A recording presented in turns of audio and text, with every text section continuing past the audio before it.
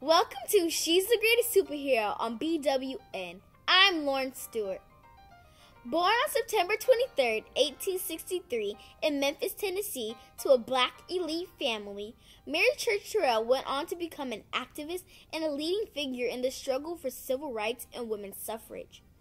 As a graduate from Oberlin College in 1884, Terrell was one of the first black women to earn a college degree. She went on to become an educator and an advocate for social justice and the co-founder of the National Association of Colored Women in 1896.